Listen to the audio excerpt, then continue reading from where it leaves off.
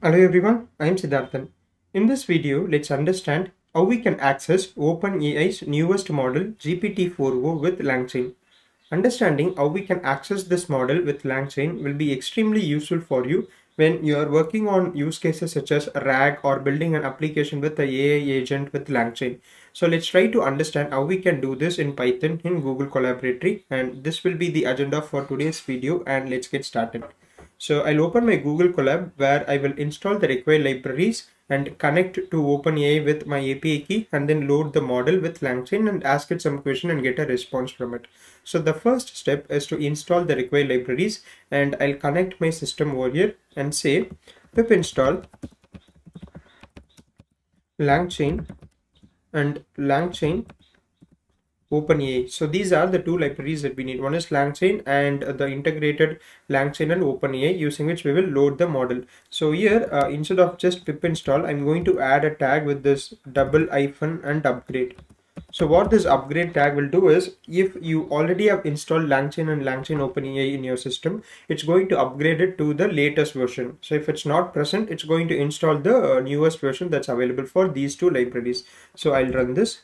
So this will install these two libraries, and in the next step we can import the required libraries and then kind of invoke the model and do that, and also configure the LangChain OpenAI with the API key that we can get from OpenAI. So in the next step I'll say import OS and then from LangChain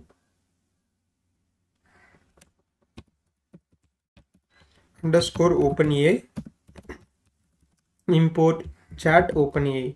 So pay attention to the upper and lower case letters. So let's run this.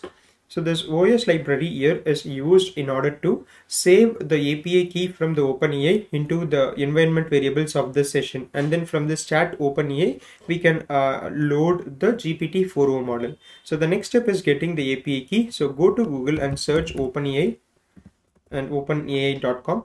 So there you will see this tag or this tab called as products, and within that go to this API login. So this will ask you to log in with your account. So once you're logged in, you will see this page. One is chat GPT and the other one is API. And by this point, I hope that you already have an OpenAI account, and GPT-4o model, if you want to access it, you have to have some payment method enabled, like a card or something else. So if not, you can try with other models like GPT 3.4. That shouldn't require you to kind of sign up with this payment method. So that's one thing to remember.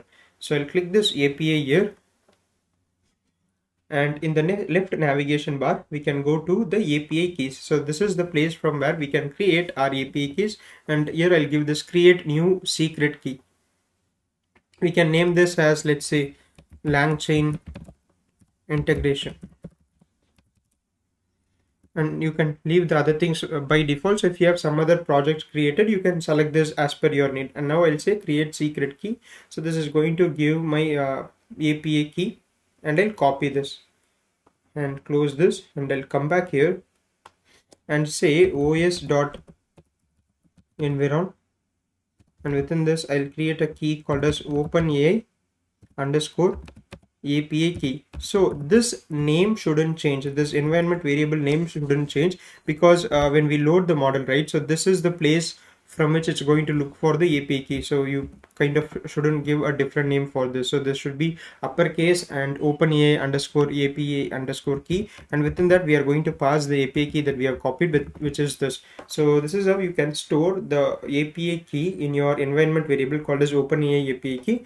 But pasting it directly in the code is not recommended. So instead what you can do is you can save this key in a config.json file with this as the key and this as the value, and load it using this JSON module that you have in Python. Or the other better way is to put this key in an environment file. So you have this .env file into which you can put this key and this API key as well, and then you can load it using this load.env. So that's like a better approach as well.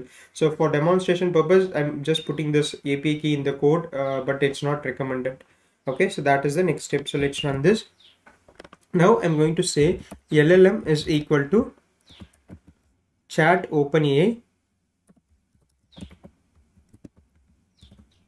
and then we are going to pass the model name. So we have this parameter called model, into which we have to name the model that we are going to use. So GPT hyphen. So if you want to use 3.5 turbo, you can use this. For GPT-4o, just say GPT-4o with smaller case letters. And then I'm going to say temperature.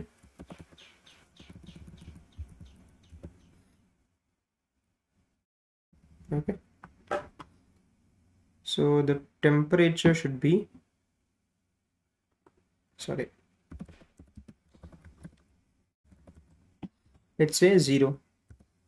So again, you can explore the other hyperparameters that you have. So this temperature, what it does is, it's how much random you want your responses to be. So if the number is closer to 0, that means each time you ask a specific question, it's going to give you different answers. So sorry, when the number is closer to 0, it won't give you different answers. The answer will be similar. But if the temperature value, it's kind of an hyperparameter, right? So if the value is closer to 1, it's going to give you different responses for the same question. So if it's 0, it's going to give you the same response every time. So it's more or less like it's the same response. So similarly, you can also include other hyperparameter as well. So here we are creating a variable called as LLM, and to this LLM we are loading the model from chat OpenAI, and the model that we are going to load is GPT-4o, and the temperature is 0. So let's run this. Now we can pass a message and get a response from this LLM. So I'll create a variable called as messages, and this is the format in which you can pass this. So create this variable and create a list, and within this list I'm going to say we are going to have like 2 other tuples here. The first one is the system message. So let's call this as system, and the message can be, you are a helpful assistant that translates English to French.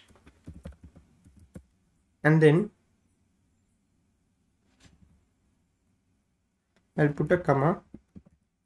In the next tuple, I'm going to pass the exact message that the assistant needs to translate. So the first value will be this human, and I'll say translate this sentence from English to French. So let's understand what this formatting is. So let's close this, or we can add the exact sentence as well. I'll say I love programming. Okay, so this is the sentence that we are going to translate. Okay.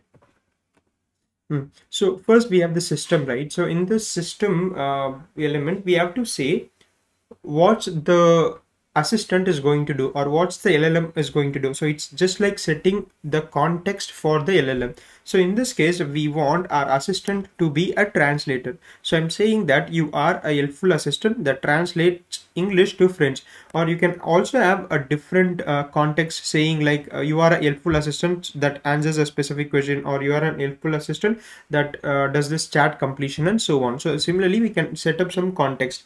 And in the next thing, we are having this human. That means it's a human message. So it says translate this sentence from English to French, and the sentence is I love programming. So when we pass this to LLM, it will look at the system message and understand like the purpose that it has to kind of do.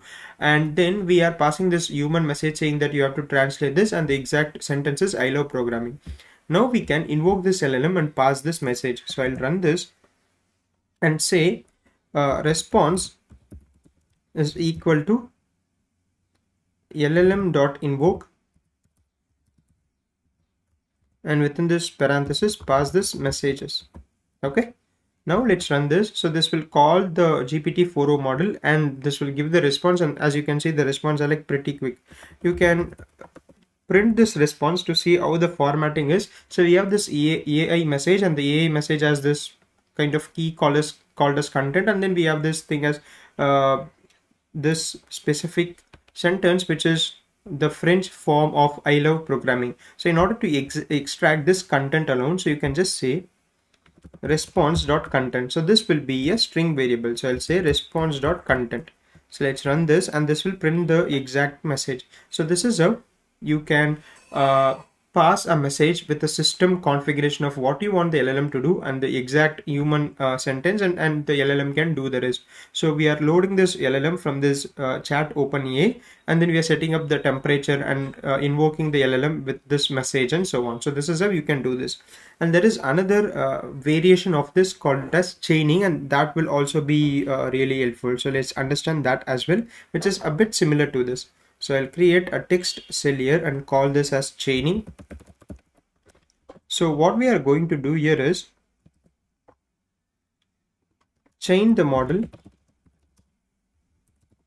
or let's call this as chain the LLM with a prompt template. So we are going to use a prompt template and we are going to chain it with the LLM so that it kind of solves this purpose, and you will understand like what it exactly does once we complete this.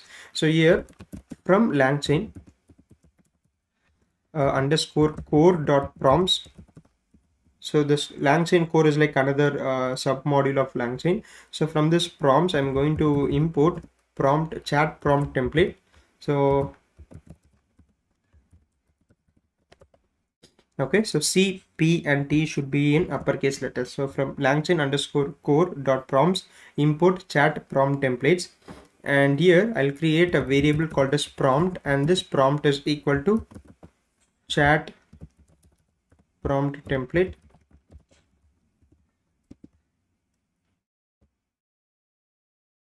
and dot from messages, open the parenthesis, and then we have to create a list, and within that we can say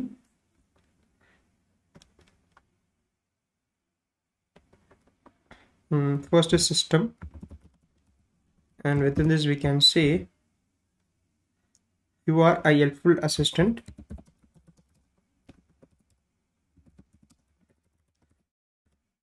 that translates. So here we are not going to say English to French, so we wanted to translate from one language to another using this chat prompt template. So this T should be in caps. Okay, so you are a helpful assistant that translates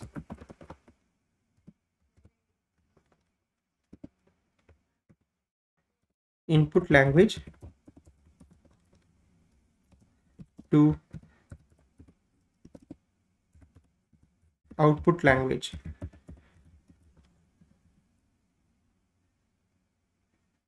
And then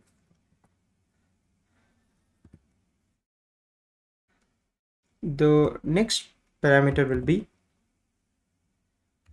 human, and then we are going to pass the input. So this input languages, so all these will be substituted later, so all this should be present in this curly braces. Okay, so that's about it. So we have this system message setting up the context that it should translate from the input language to an output language. So that is the first step, and then we have the human message within this input. So now I'm going to create a variable called as chain, and chain is equal to prompt, and use this vertical bar and say LLM. So this is what we kind of represent chaining by. So chain is equal to prompt and vertical bar LLM, and say response is equal to chain dot invoke, and create a dictionary, and here say like what's your input languages, what's your output languages, and what's the input message. So input languages, let's say English, and the next key value pair is output language. Let's say the output language is German.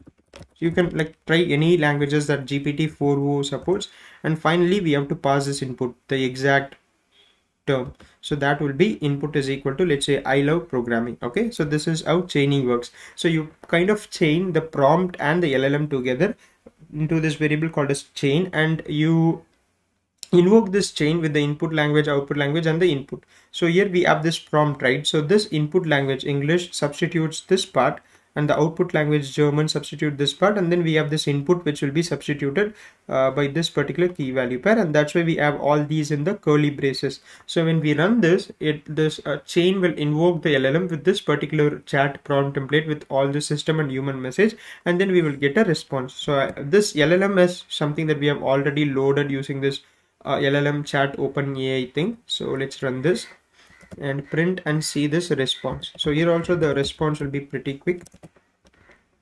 So you say this particular statement that's probably in German for the sentence I love programming, and if you want to extract this particular output alone, say response.content. Okay, so this is about chaining method where we chain this prompt with an LLM and just write some invoke statements. Okay, so this is how you can invoke this newest LLM GPT-4o from LangChain, and this process is same for other GPT models as well, GPT-4 or GPT-3.5 and so on. Okay, so I hope everyone understood until this part. So here we basically did two things. So the first one is kind of invoking the LLM, just passing context and human message, getting a response, and then we have this chat prompt templates where we set up a template for this prompts and then later replace so that we can do this for different languages and get a response. So that's it from my side, and please try this code and let me know if you face any issues. So I'll see you in the next upload. Thanks for watching.